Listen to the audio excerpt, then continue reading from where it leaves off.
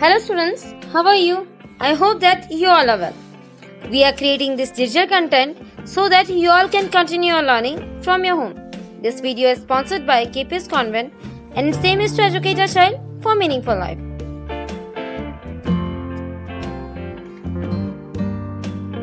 Here is the second chapter of class 10, that is acid, base and salts. This is the second part. And here we are going to discuss about natural indicator. Natural indicators.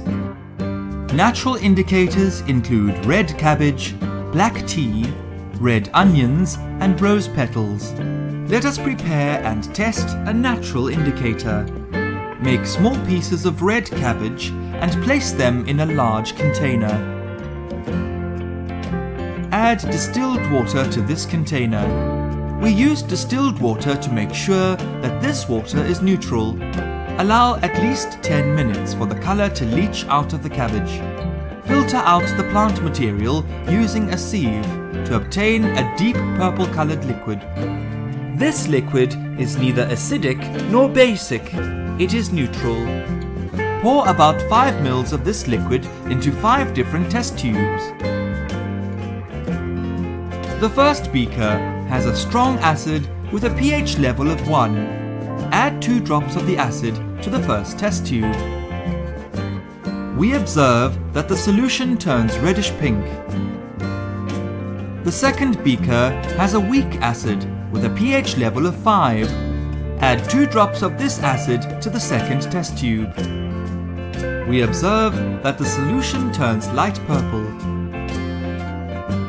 The third beaker contains distilled water with a pH level of 7. Add a few drops of distilled water to the third test tube. We observe that the color changes from colorless to light blue. The fourth beaker has a weak base with a pH level of 10. Add a few drops of the base to the fourth test tube. We observe that the solution turns bluish green. The last beaker has a strong base with a pH level of 12. Add a few drops of the base to the last test tube.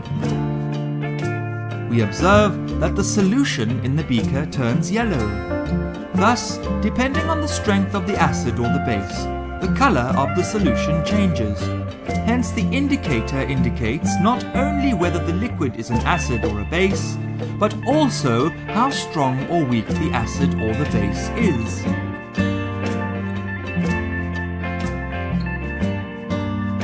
Question time, students. So your question is, you have to make a list of some natural indicators. Thank you. I hope that all you enjoyed the video. Stay connected. Till then, bye bye.